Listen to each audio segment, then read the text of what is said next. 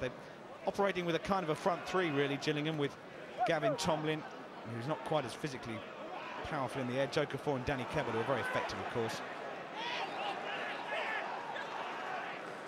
This is Clehesi, and the cross comes in, and Dickinson is unmarked, and it's going to be driven into the net, and there's the opening goal for Southend United, and it's Liam Dickinson who sweeps it in from 6 yards. Gillingham totally switched off at the back. There were several players who were not picked up by defenders, and poor Paolo Gazzaniga, on his first start, one of his first actions is to pick the ball out of the back of the net. Southend have the lead, Gillingham 0, Southend 1. Prosser's throw, again Dickinson going for it. He might be able to get it on the ground this time. Mosny clips it over the top. I think Martin's onside, and he's got players in support if he can find them. This goes across goal and goes in. Ferdinand might have got the last touch to that. It is 2-0 to Southend. Martin made it, and Ferdinand got the touch as well. There was a Gillingham player alongside him.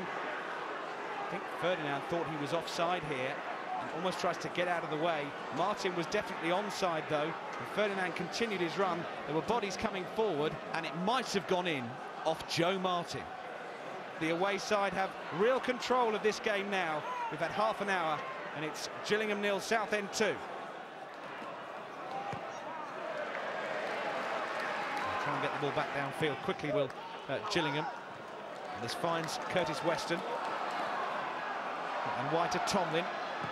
Tomlin is stopped once, but not twice, and he has a chance to go for goal, and that is an absolutely wonderful strike by Tomlin, who just got a sight of goal and rifles it into the roof of the net. It almost looked as though he was going to lose possession on the edge of the box, but what a hit from Gavin Tomlin, and Gillingham are back in business. We've got 3.5 minutes of normal time to go. Gillingham 1, Southend 2.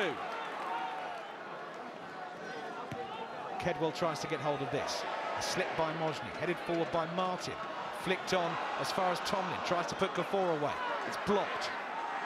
Here's Tomlin once again. He's got plenty to aim at. They can't get near him. This might fall for a chance for Weston, and it's saved by Morris. What a chance, very late on for Gillingham.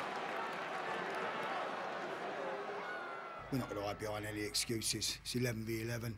You know, I could say that we were fresher than them, and we just didn't get going in the first half. They played a way that, you know, very direct, physically battled us, and we switched off on 2 occasions and got punished again. Once we started passing the ball a little bit more, with a little bit more freedom, second half we could have easily got something out of the game.